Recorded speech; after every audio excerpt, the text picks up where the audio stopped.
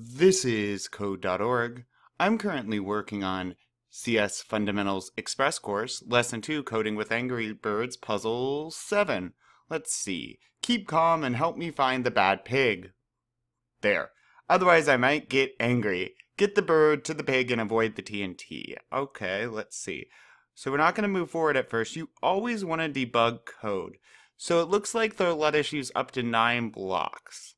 Let's see, let's try turning left. And by debug, I mean test it as you build. I'm going to hit run right away and see what this does. Fun. Okay, and so then I could move forward. Oh, no. I'm going to want to turn to the right, then move forward, and then forward again. Let's test. And I will run this a lot. It's a really good strategy. You should do this as well. Notice too, while we're watching it run, you can see which block it's on as it's running.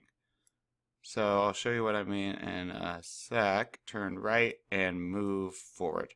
Let's see what this does. And when I hit run, it's going to highlight the blocks as it does the command. Turn right, move forward, turn right, forward, turn right. Ba-da! So I went up and around. You could also go down and around. We haven't seen repeat yet. I was thinking about using it, but we didn't need to since we had 9 blocks. So I started with a turn left and kind of went from there.